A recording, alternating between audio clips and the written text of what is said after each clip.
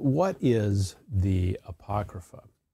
And so the Apocrypha consists of 14 or so books written after, and I'm going to pull up something here that this will help here. It's 14 or so books written after the close of the Old Testament and before the New Testament. And so what I've done here is, these are the 39 books of the Old Testament. These are the 27 of the New.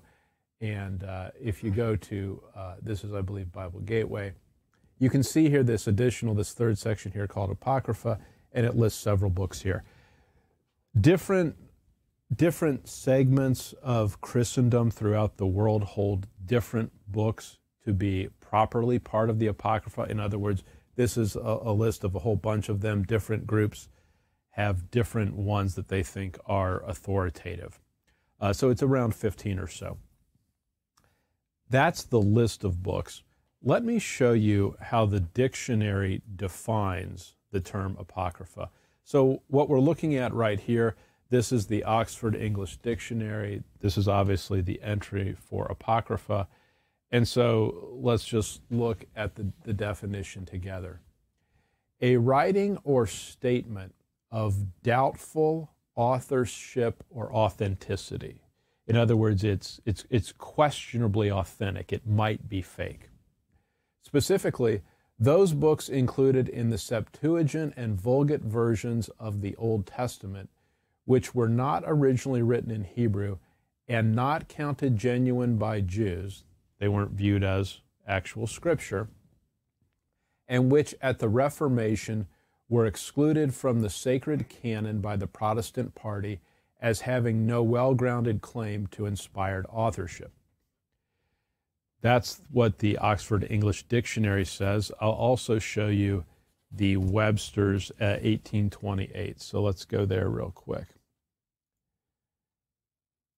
So this is the Webster's 1828 definition of Apocrypha.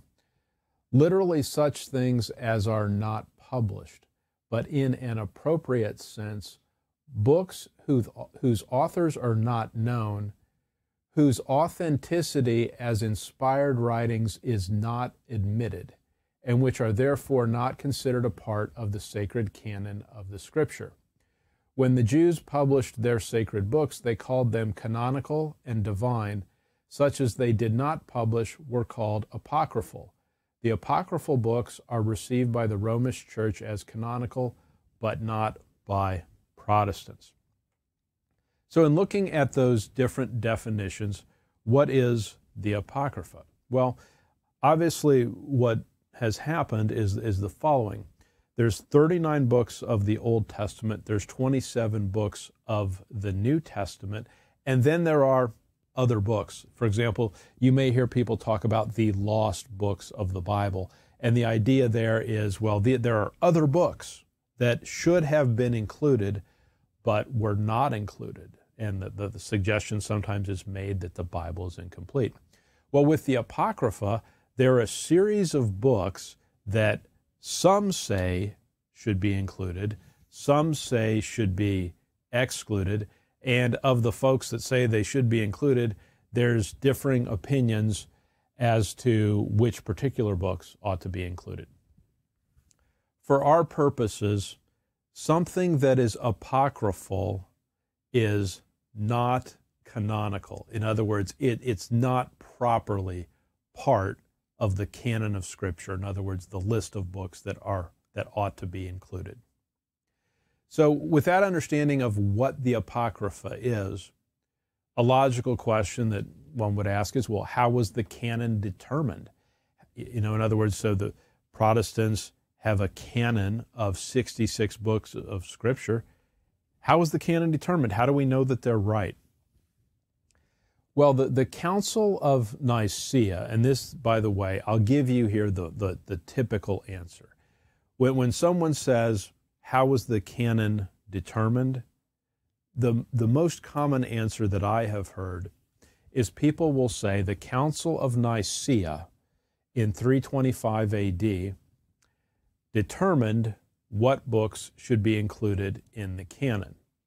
In other words, how do we know? Well, there was a church council, and the church council met, And the church council decided, well, these are the ones that are proper and ought to be included. And that happened to be the Council of Nicaea in 325 AD. Well, there's a couple problems with that. The first problem is this. So this is from the Text and Canon Institute, and this is an article here. And you'll notice the title of the article, Did Nicaea Really Create the Bible? What's argued in this article is that the Council of Nicaea, when it met, didn't discuss the topic of the canon of Scripture. In other words, the list of what books should be included and excluded. So there's other articles like this, but my point is the first issue is it a historical fact? Is it actually the case that the Council of Nicaea discussed and made a decision and said, these are the 66 books that ought to be included and the rest should not? So the first problem is, I don't know that the Council of Nicaea actually had this discussion. But the second problem, and this is the real problem, so let's even assume for the moment, let's assume the Council of Nicaea met and they said, well, here are the 66 books of Scripture. Even if the council did, so what? Are church councils an infallible source of truth? They're not. So let me give you a for instance. From 1545 to 1563, the Council of Trent met. Now, when you think of that timing, 1545 to 1563, it's right after the Protestant Reformation began. Well, here are some things that were determined by the Council of Trent. And I'll give you just some bullet points here. The first thing is the Council of Trent condemned the principles of Protestantism. In other words, Protestantism is wrong. Things like sola fide, in other words, salvation only on the basis of faith. Sola scriptura, that the only authority that is infallible is the Scriptures. Those principles were condemned by the Council of Trent. The Council of Trent rejected the Protestant doctrine of justification by faith alone. They said that was false. The Council of Trent established the church as the ultimate interpreter of Scripture, with the Scriptures and church tradition being equally authoritative. In other words, the Scriptures count, but so do church traditions, and who tells you what the right answer is? Well, the church does. The Council of Trent reaffirmed the doctrine of purgatory. Purgatory is not mentioned anywhere in the Scriptures. It's a completely extra-biblical and false doctrine. The Council of Trent reaffirmed the efficacy of indulgences. And an indulgence it's a way to reduce the amount of punishment that one has to undergo for sin. So the whole idea of purgatory is, after this life, you have to suffer for certain sins that you've committed, and you suffer in purgatory for a while, and then once you've suffered enough, then you can go to heaven, is the doctrine of purgatory. Well, indulgences are, if you acquire indulgences, sometimes it's by performing an act, sometimes it is by paying money. Then when you purchase those indulgences, then you have to receive less punishment in purgatory. Now, obviously, this is unscriptural and this is wrong. The Council of Trent reaffirmed the veneration of relics. What is a relic? It's an object or article of religious significance from the past. It usually consists of the physical remains of a saint. In other words, body parts of saints that are no longer here. Does that do you any good? It really doesn't. Or the personal effects of the saint or venerated person preserved for purposes of veneration as a tangible memorial. Now, there's not a word in Scripture that would indicate that you should keep the body parts of departed saints and that it accomplishes something spiritual in your life. It just doesn't. The Council of Trent also reaffirmed the veneration of the Virgin Mary. Now, why did I go through all that? My point in going through that is simply to make this point. As you think about what is the foundation for our faith, it's not going to be in church councils. It's not going to be in religious pronouncements that people make. Our authority is going to be in the scriptures themselves. So the idea that the canon of Scripture was settled at the Council of Nicaea is just wrong. It's wrong, number one, because I don't think it was even discussed at the Council of Nicaea, but even if it was, a church council convened by Roman Emperor Constantine doesn't have authority as to what is true. It's not effective. So then the question is, well, how was the canon of Scripture determined?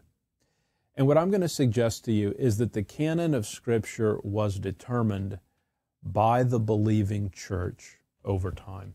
So look with me at 2 Thessalonians chapter 2, verse 1.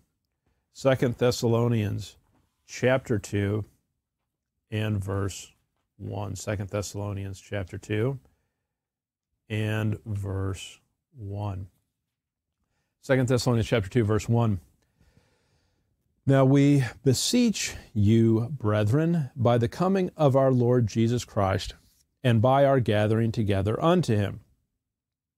Verse 2, that ye be not soon shaken in mind, or be troubled, neither by spirit, nor by word, nor by letter as from us, as that the day of Christ is at hand.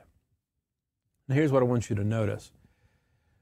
When you examine Paul's epistles and you look at the order in which they're written, it becomes rather clear that 2 Thessalonians is the third epistle Paul writes. So he writes 13 as a whole, and this is the third, so it's pretty early on.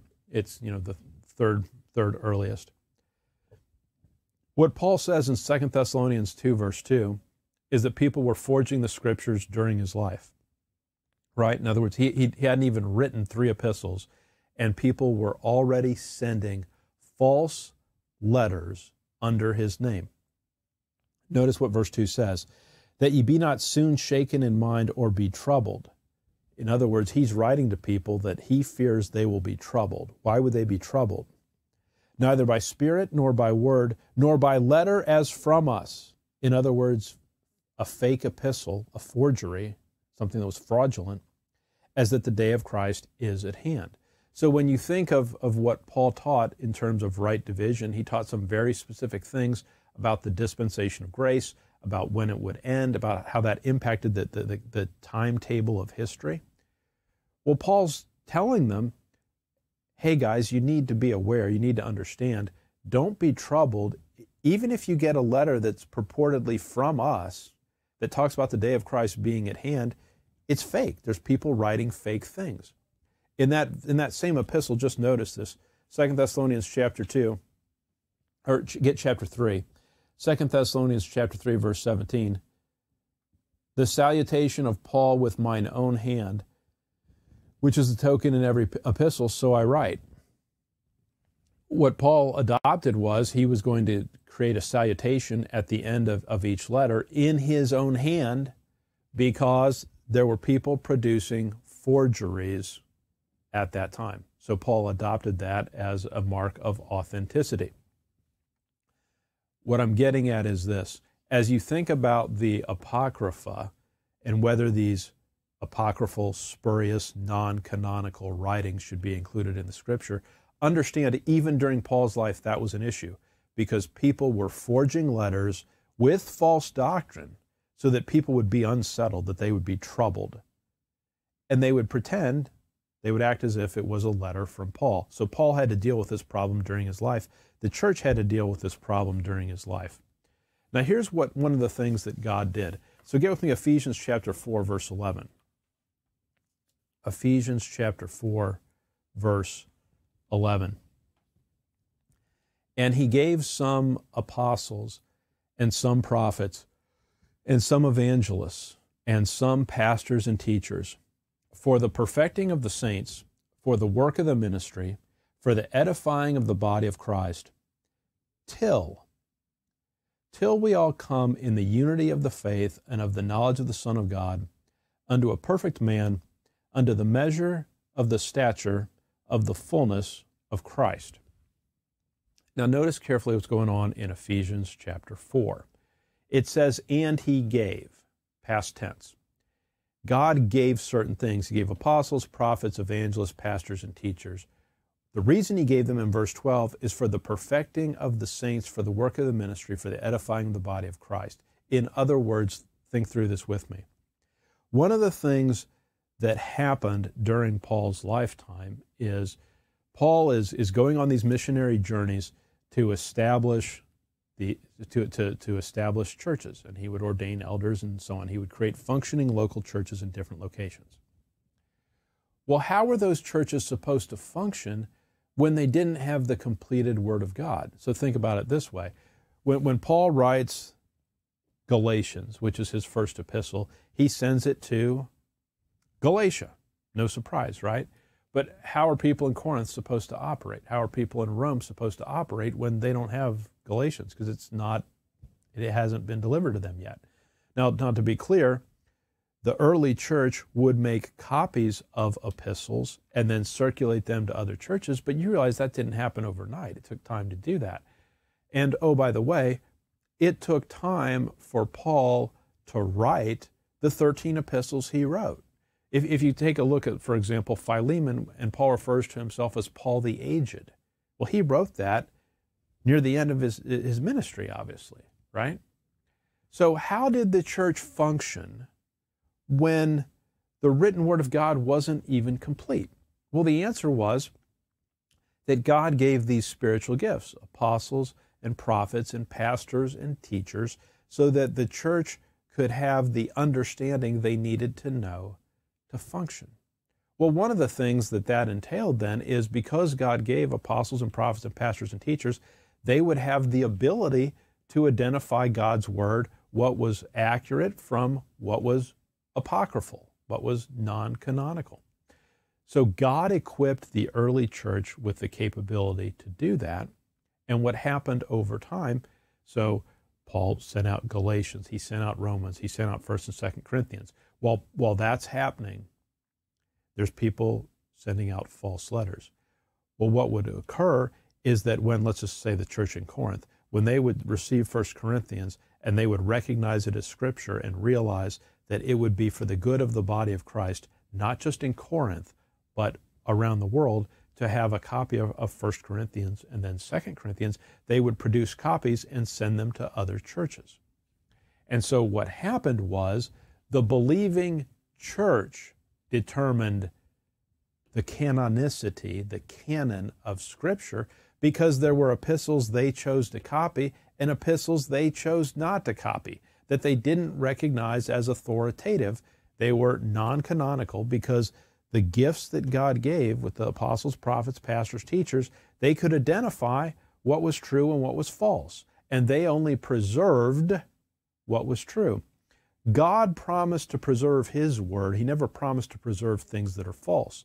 And that's why the things that were false were allowed to disappear and decay and so on. They weren't recreated by the church. So with that understanding, let me give you then some specific reasons, and I'll give you 3 particular reasons why the Apocrypha should not be included in the canon. See, people sometimes have this idea, well, what if there's some really important stuff in there that we need to have that we're missing, and maybe we don't really have the completed Word of God? Well, I'm going to give you 3 reasons why the Apocrypha should not be included in the canon. The first is this.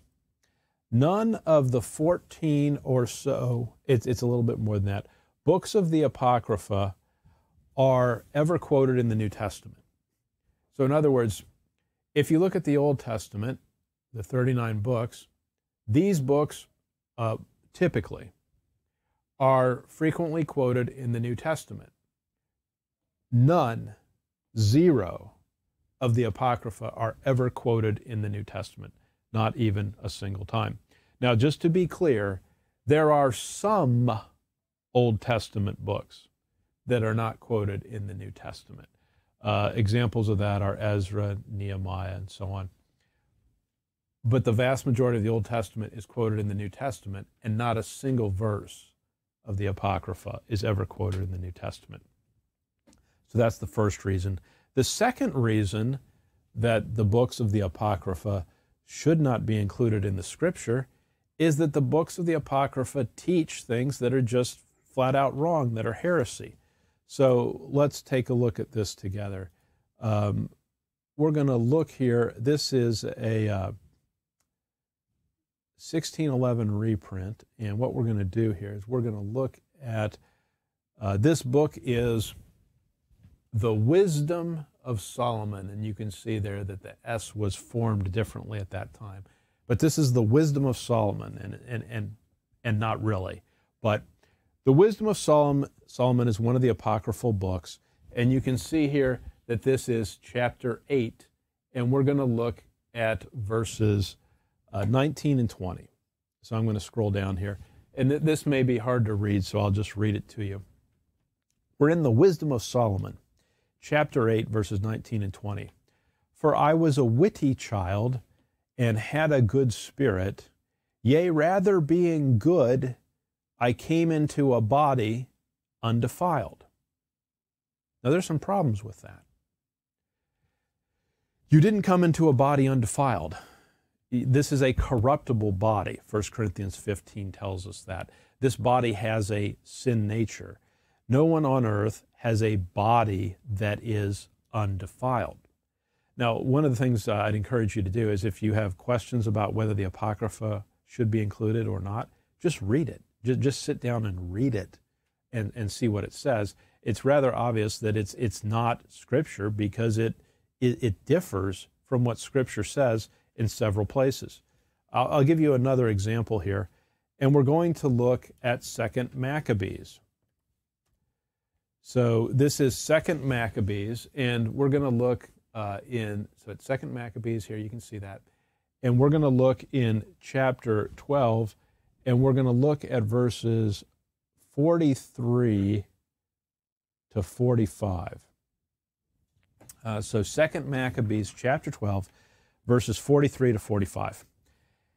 And when he had made a gathering throughout the company to the sum of 2,000 drachmas of silver, he sent it to Jerusalem to offer a sin offering, doing therein very well and honestly, in that he was mindful of the resurrection. Verse 44. For if he had not hoped that they that were slain should have risen again, it had been superfluous and vain to pray for the dead. So I'm going to read that one again. This is verse 44. For if he had not hoped that they that were slain should have risen again, it had been superfluous and vain to pray for the dead. In other words, what it's teaching there is it's appropriate to pray for the dead. Verse 45. And also in that he perceived that there was a great favor laid up for those that died godly. It was an holy and good thought. Whereupon he made a reconciliation for the dead, that they might be delivered from sin. Now those verses are teaching things that are plainly wrong. Verse 44 is teaching that you should pray for the dead. Does it do any good to pray for the dead? And the answer is it doesn't. I'll show you that in just a second. Verse 45 says that he made a reconciliation for the dead that they might be delivered from sin.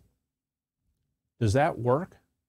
Can you, for someone who's already physically dead, can you make a reconciliation for sin to solve their sin problem so that they can be delivered from it? You just can't. Get Hebrews 9, verse 27. Hebrews chapter 9, verse 27. Hebrews chapter 9 and verse 27.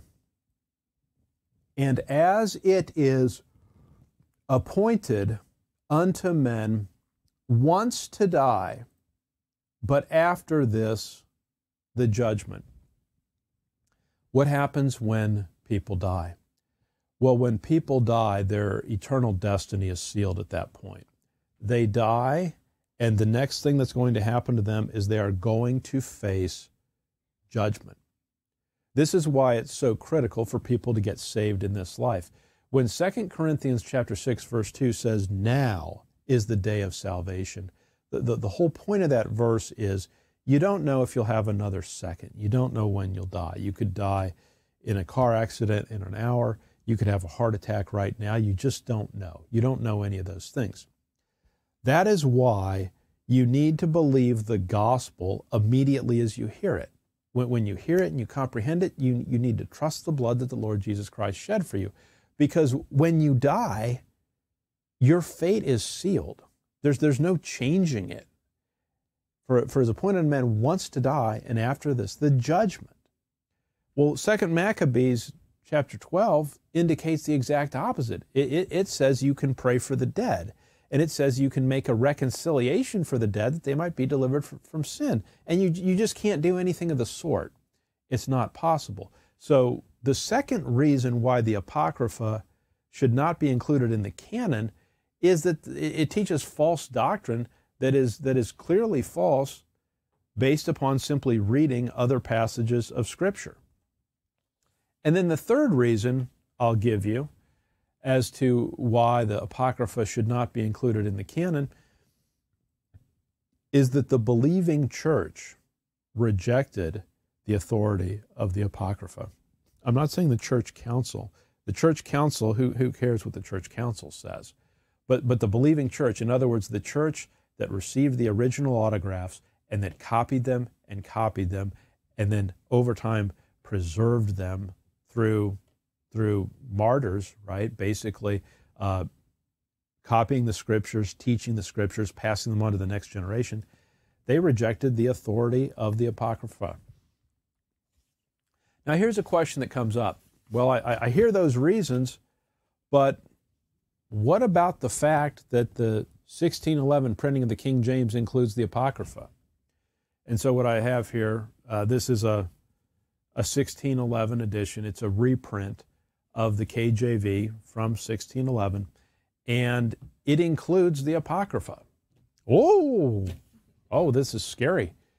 Well, if the Apocrypha was in the 1611 printing, then we need it, obviously, because the 1611 was right. Or that's one crazy position. The other crazy position is, well, what that means is the 1611 is no good because the 1611 had the Apocrypha in it, and the Apocrypha is bad, and so shame on the 1611. How dare you? Well, let's be a little more tempered and measured and thoughtful in thinking about this. So the next thing we want to look at here is, let me show you something, and I'm going to show you here the Douay-Rheims Bible. So the Douay-Rheims Bible was translated shortly before the 1611, and it was translated as a response to the English versions of the Scriptures prepared by the Protestants. So when you think of people like William Tyndale and Coverdale and the Bishop's Bible and so on, those were instances of authors translating the Textus Receptus, in other words, the Greek received text, into English. Well, as a result of that, in response to that, what the Catholic Church did is they created the Douay-Rheims in the late 16th century. Now, what I'll just show you here, this is the Douay-Rheims Bible, and we'll look at the Old Testament and look at the list of books. So Genesis, Exodus, Leviticus, Numbers, Deuteronomy, it looks similar to what the Protestants would have. But if you look carefully, all of a sudden you notice, wait a minute. So Ezra, Nehemiah, Tobit, Judith, Esther 1. What's Esther 1? Maccabees 2, Maccabees, so on. Wisdom of Sirach. There's a bunch of things here that are apocryphal books. In other words, remember when I'll just take you back here for a minute. Remember when we were looking at the list of apocryphal books, and we see on here, for example, Tobit and Judith and Greek Esther and so on. These apocryphal books, when you look at how the Douay-Rheims treats them, it takes the apocryphal books and it shuffles them into the Old Testament in various places. You can see that here from the list of books. I want you to show you that that's not how the King James handled it. So let's go back to the King James. This is a 1611 reprint here. And so what I'm showing you here is this is the table of contents. And right here, this section is the Old Testament. And then if you'll notice, it has a section here, the books called Apocrypha. And those are the apocryphal books. And then here's the books in the New Testament. So notice fundamentally that when the King James dealt with the Apocrypha, it didn't take the books of the Apocrypha and include them in the Old Testament like they were authoritative books. It didn't put them in the New Testament. It created a special section called Apocrypha, which again means non-canonical, and it put them right there. It treated them differently. Now, not just that, I want to show you that the very way the King James translators treated these books was different. So we're looking here at Malachi, which is the last Old Testament book. It's right before we're going to get into the Apocrypha. Now, if you look at the headings at the top, so the people and priests reproved, God witnesseth against sinners. You can see that the letters are a little different in how they were shaped. But what the 1611 did is, for typical books, and you can see this throughout, it would have little summaries at the top as to the content of the page. Now, these are not inspired. They're just helpful material as people are flipping through the Bible to notice. So then notice what happens. So we're in Malachi, and then when you get to Malachi chapter 4, you'll see here it says the end of the prophets. And then notice what happens. Once you get out of the Old Testament, the KJV has the Apocrypha, and notice what it has at the top of the page. It has Apocrypha. So, in other words, it specifically views the Apocrypha as not being part of the prophets, because what does it say? The end of the prophets. So the prophets are done right here. This is something different. Now, notice this with me. Get Luke 24:44. Luke 24:44. Luke chapter 24 and verse 44.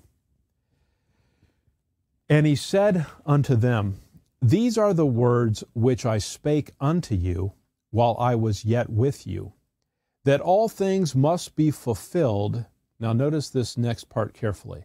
Which were written in the law of Moses and in the prophets and in the Psalms concerning me.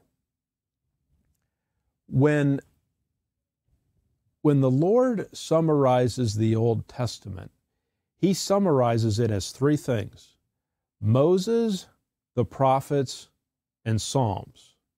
Okay? Well, the Apocrypha plainly is not Moses. It's not written by Moses. And it's plainly not Psalms. You can read it and see that. So what the Apocrypha would be, if it was anything, is it would be prophets. Because it's not Moses and it's not Psalms. So if it's anything, it's prophets. But guess one thing that it most obviously is not. It's not prophets, because at the end of Malachi, what did the King James translators put? The end of the prophets. So the Apocrypha, based upon the Lord's own definition in Luke 24:44, is not part of the Scriptures. Now, let me show you a couple things here now. So you see here where this is the coming and office of Elijah in Malachi. You see again where the headers summarize the content on the page. Notice what happens with the Apocrypha. It says Apocrypha, Apocrypha, and then let's go to the next page and see what the next page says. Apocrypha, Apocrypha, Apocrypha, Apocrypha. Now we'll do this one more time. You may notice a pattern. Apocrypha, Apocrypha, Apocrypha, Apocrypha. So what happens, and it does this for 100 pages, is literally every apocryphal book. At the top of the page, it says not canonical. It's like a warning. You know how, here's what happens today. Someone buys a chainsaw at Home Depot, and they take it home, and you take it out of the box, and there's a little notice inside that says, do not use in the bathtub. And it says, do not use in the bathtub because someone somewhere was crazy and decided they should use a chainsaw in the bathtub. And so someone advised them, hey, look, to avoid liability, we need to put a notice that although you might think it's a good idea to use a chainsaw in the bathtub, you really shouldn't do it. It's not safe. Well, what the King James translators did, because I guess they anticipated people being crazy, every single page that has the Apocrypha, there's a warning at the top of the page that says this is not canonical. So don't tell me the King James translators treated the Apocrypha as part of Scripture. They went out of their way to tell the reader this is not part of Scripture. This is apocryphal. It's spurious. It's not canonical. And they wrote that on every page. Now notice this. You ready? We got to go to this next section here. So this is the end of 2 Maccabees. So let's scroll down here and notice this. This is the end of the Apocrypha. In other words, here's the end of the section that was not canonical. In other words, we told you when the non-canonical section started. We told you at the top of every page. Now we told you when it ended, and here's where the New Testament starts. In other words, the KJV, by its very design, tells the reader, here's this section. It's not authentic. And we're reminding you of that in every way visually that we can. So then you say, well, wait a minute. Okay, fine, I get that. I can't fight that because you have all this evidence. But then why did the KJV translators include the Apocrypha? If they supposedly knew that it was bad, why did they do that? Well, I'm glad you asked. So let's look at this. So what is this? 15 rules of translation for the King James. So we won't spend a ton of time on this, but just so you understand, what happened in the early 1600s is there was the Hampton Court Conference, and there was the millenary petition to King James, where it was requested that a new version, a new translation of the Bible be produced. In the process of doing that, there were 15 rules that were given to the translators of the King James Version. In other words, while you're doing this work, there are some rules that we want you to follow. So these are called Bancroft's rules. And we're going to look at rule number 1. So this is rule number 1 of Bancroft's rules. The ordinary Bible read in the church, commonly called the bishop's Bible, to be followed and as little altered as the truth of the original will permit. So in other words, they were given a starting point. The King James translators were to start from the bishop's Bible and then to alter it as little as the truth would permit. Well, let's take a look at the bishop's Bible. So here's the bishop's Bible, and what we're looking at here is we're looking at, this is obviously a scan of a 1568 bishop's Bible. And you'll notice here, this is the Old Testament, the first part, the second part, the third part. And so it's the books of the Old Testament. And then notice what happens. They have a section here called the Apocrypha. So what happened? Well, the King James translators, if they were to follow Bancroft's rules to match the bishops, what did the bishops have? The Apocrypha. So the KJV translators included the Apocrypha consistent with Bancroft's rules, but told you on every page that it was apocryphal, that it was not canonical. So what does this all tell us? What this tells us is that the Apocrypha is not canonical, it's spurious, it shouldn't be included in the Scriptures. We know that not because of a church council, but because when you read the Apocrypha, it contains obviously false information that's inconsistent with Scripture, and the believing church did not copy and preserve the Apocrypha. What we've seen is it was included in the 1611, but it was called out into the 1611 as apocryphal. So that may leave you with one following question, and that's this. Okay, I get it that the Apocrypha should not be included in Scripture, but how do we really know that the church got it right? I mean, maybe they made a mistake, right? In other words, maybe they copied the wrong books. I'm going to give you something here to consider, and you can evaluate this. We're going to look at the book of Isaiah. And what I'm going to suggest to you is that the book of Isaiah, in its very structure, tells you what books should be in the Bible. So let me give you, for instance. The Bible has 66 books. There's 39 in the Old Testament. There's 27 in the New. There's 66 books in total. When you read Isaiah, Isaiah has 66 chapters. Well, you could say that's a coincidence. Keep that thought in your mind for a bit.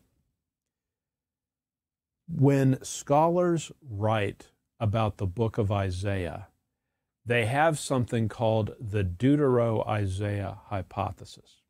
So here's a tip for everyone.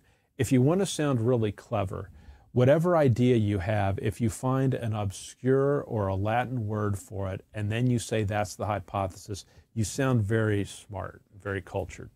So they have the Deutero-Isaiah hypothesis. And all the Deutero-Isaiah hypothesis is this. It says there were two Isaiahs. And their theory is, which I don't believe this for a second, but their theory is that one Isaiah wrote 1 to 39, and a different Isaiah wrote 40 to 66. And they say that because the two halves of the book seem different.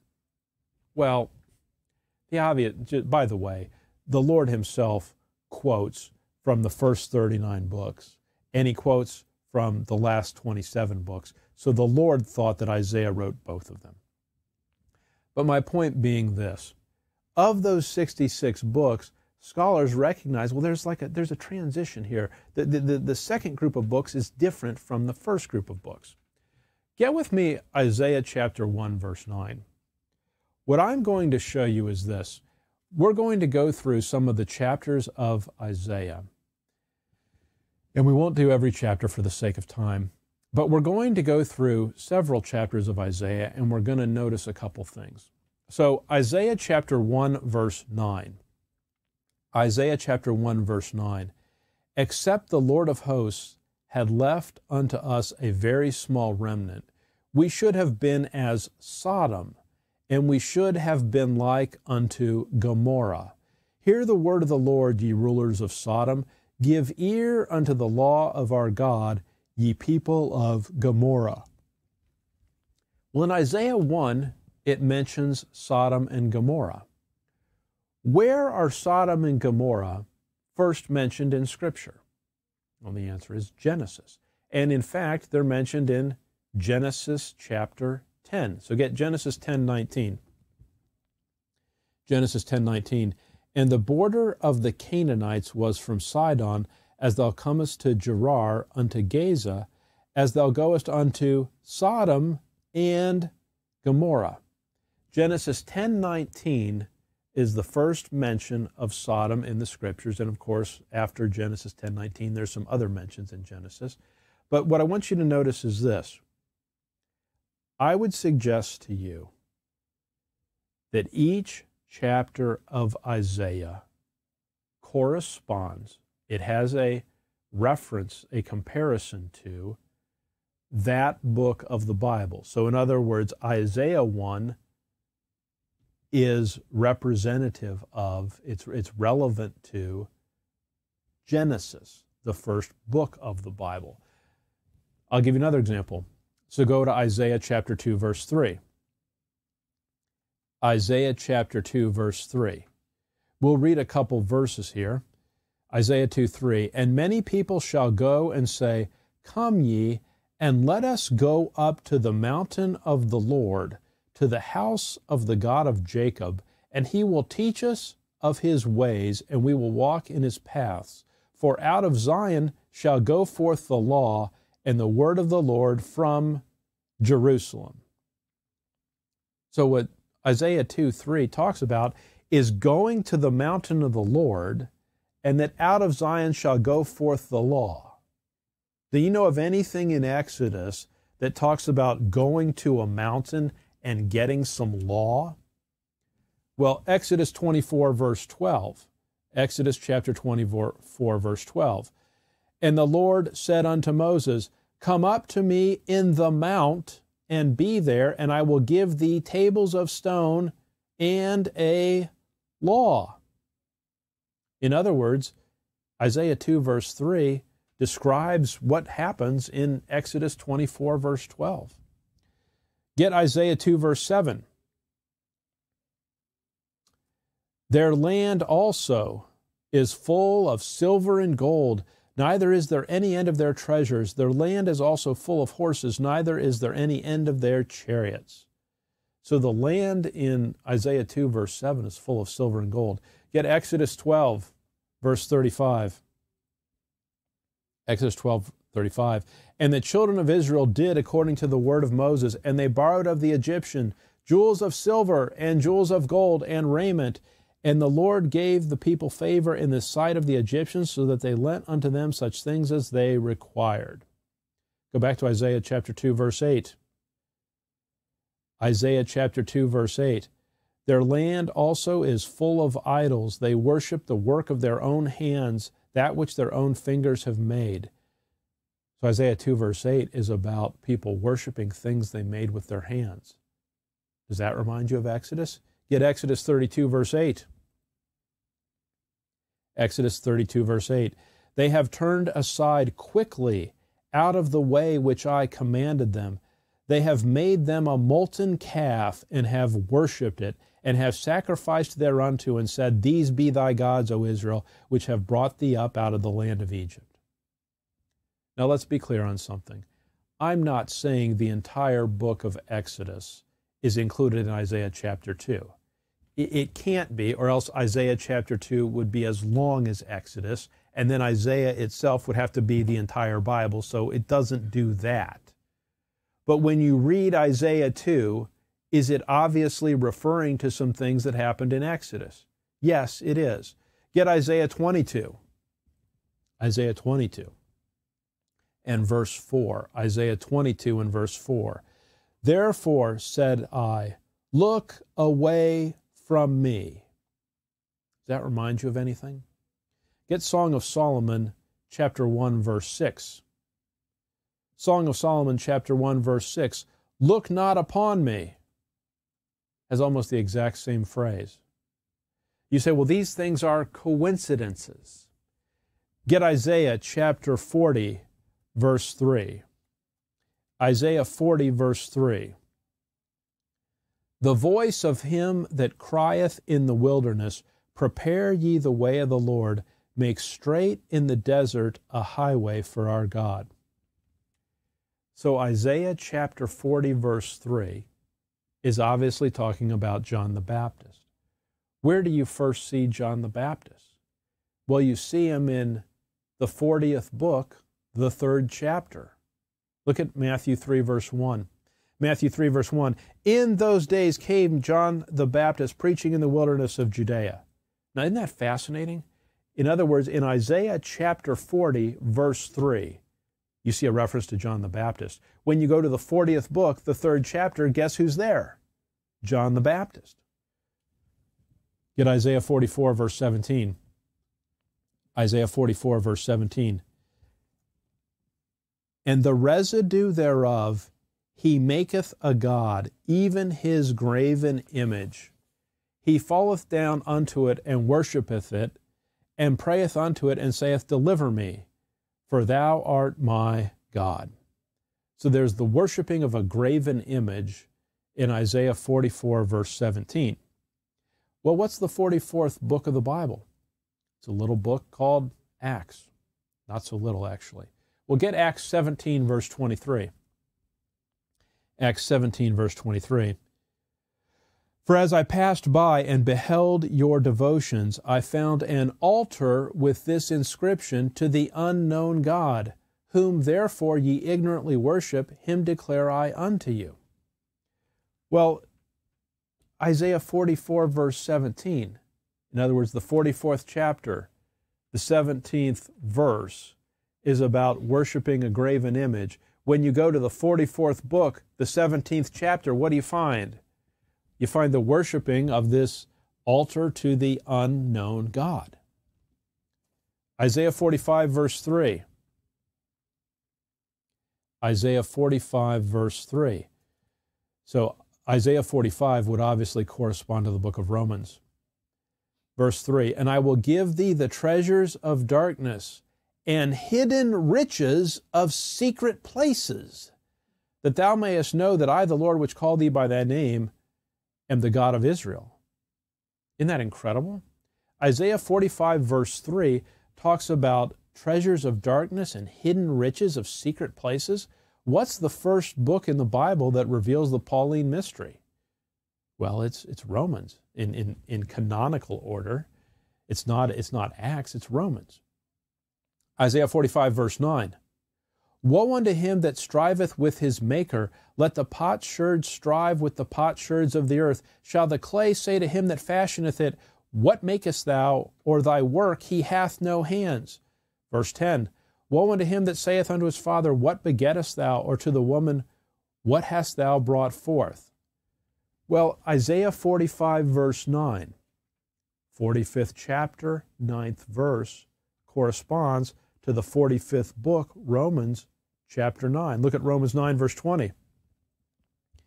Nay, but, O man, who art thou that repliest against God? Shall the thing formed say to him that formed it, why hast thou made me thus? Hath not the potter power over the clay of the same lump to make one vessel unto honor and another unto dishonor? Get Isaiah 45, 17. Isaiah 45, 17. But Israel shall be saved in the Lord with an everlasting salvation. Ye shall not be ashamed nor confounded, world without end. Well, Isaiah 45 obviously corresponds to the book of Romans. Look at Romans 11, 26. Romans 11, 26. And so all Israel shall be saved. So Isaiah 45 lines up with Romans. Let's do one final one. Isaiah 66.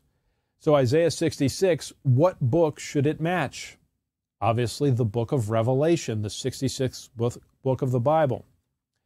Isaiah 66, verse 7. Before she travailed, she brought forth. Before her pain came, she was delivered of a man-child.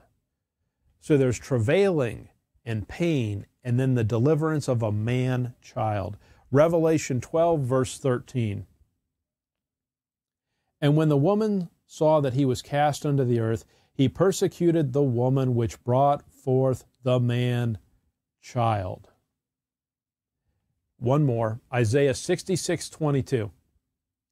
Isaiah 66, 22.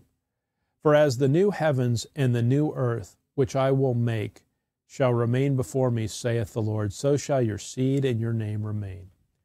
In Isaiah 66, verse 22, we read about the new heavens and the new earth.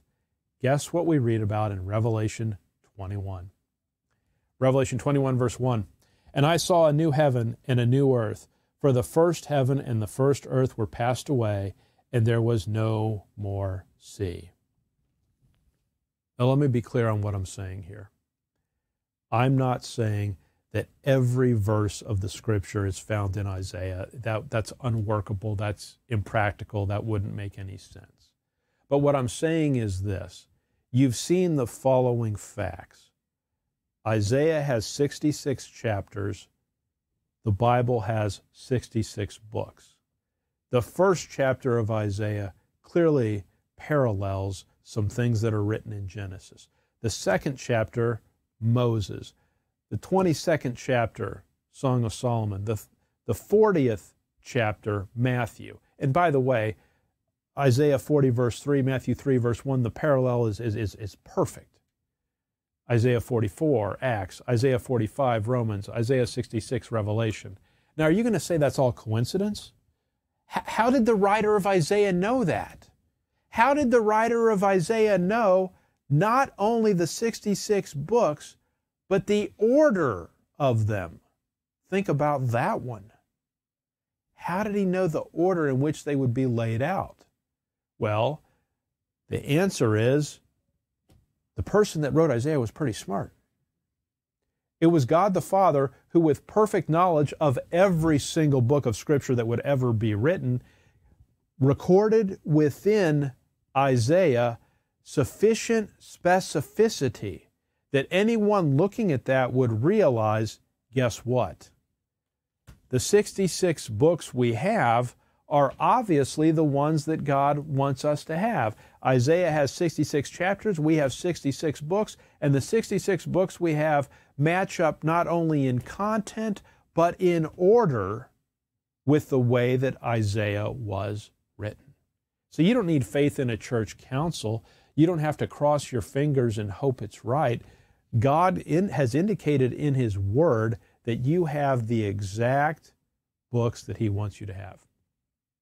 So one more thought and I'll close. Who was it that promised to preserve the Word of God? Was it Moses? Was it Isaiah? Or was it God Himself? God Himself promised to preserve His Word. It wasn't the promise of man. So since God promised it, it has occurred. The question is not whether God has preserved His Word. The question is where God has preserved His Word. And spoiler, it is in the King James 1611 or the modern printings of the KJV that we have today. That's where God has decided to preserve His Word in English. Therefore, it is the proper view of faith to exclude the Apocrypha as not being canonical and not being something that God wanted preserved and read by the church.